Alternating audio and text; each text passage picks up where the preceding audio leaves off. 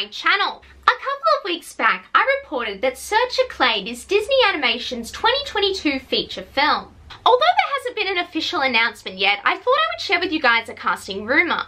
The source of this rumour is the Disney Insider podcast. They're a really great Disney source and I highly recommend following them on all social media platforms. Now on this podcast, they do a segment called Rumour of the Week where they tell you about things that they're hearing but they can't confirm yet.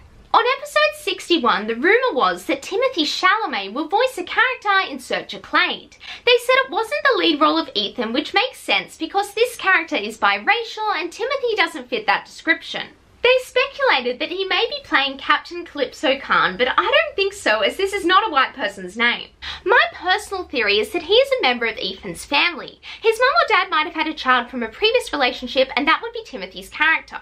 Additionally, Meriden Clade is a gender-neutral name, so that could be his character. But whoever he is playing, it has to be a big role because Timothée Chalamet is a big star. Anyway, that is all for today. Like this video if you liked it and please subscribe. It would mean so much to me. Bye now and have a magical day.